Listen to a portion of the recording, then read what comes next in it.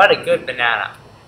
Now, should I put this banana peel in the garbage or the compost? I insist you should put it in the compost. I mean the garbage. Because look at that compost, it's right there. And why is that? Let's put it there. Good point. Wait. Don't you know the devil always wants to put you in doom? What? Well, you should put it in the compost because then it will turn to soil and you can use it for flower beds or vegetable gardens and so on. How about the garbage? Well, if it goes into the garbage, then it will decompose and it will give out harmful gases. That's really bad for the environment.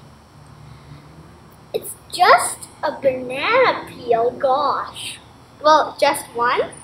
If everyone in the whole world thinks that, then there's going to be 7 billion people throwing 7 billion banana peels away. That's far too much than our landfills can hold. And we also have more garbage too. Fine, you win! Thanks, Angel. Thanks, Angel. Now I know what to do.